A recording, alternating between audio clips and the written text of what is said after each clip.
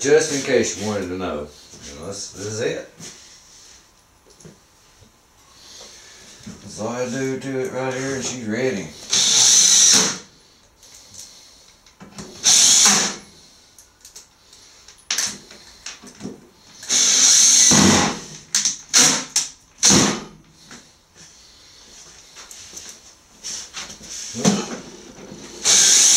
The floor's really slick.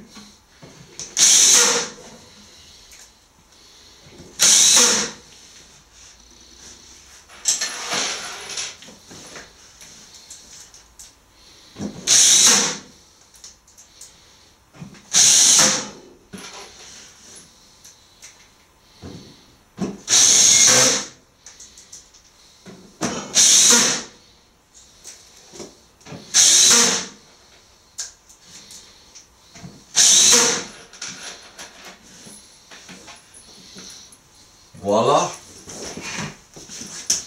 Now, get out all the vacuum hoses.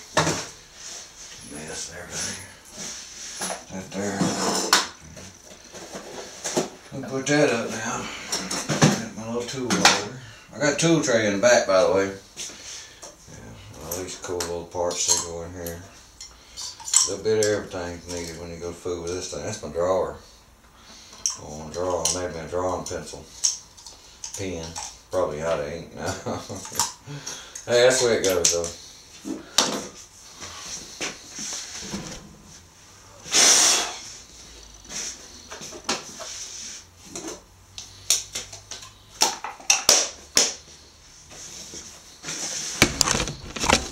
And voila, there you have it.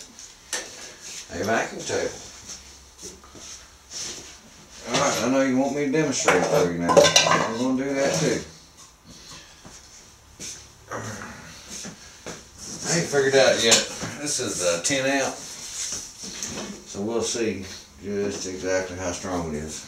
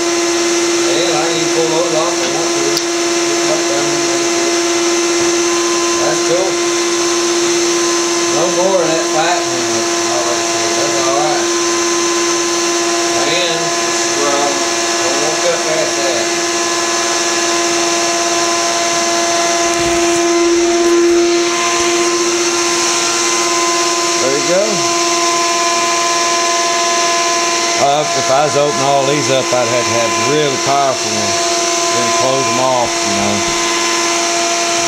You feel it. I can run some tape around everything. It really suck down, like I did here, and under it.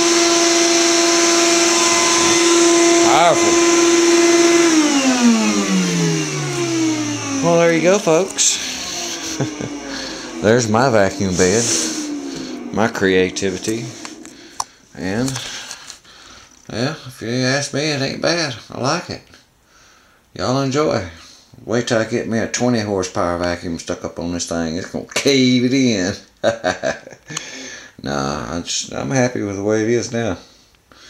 Look, see? Okay. This one's hooked up. I got this one hooked up over here. Runs over here to the router. I think what I'm going to do is put the extension out over here and bring the controller and everything out so it sits like right in here. You can walk up behind it, turn it on and off, you know, and then cover it, seal it. But alright, that's cool. Now to find me something to work with. I found a Mayan calendar. I might try that. It'd take me a little while, but I'll figure it out. Y'all enjoy. Bye.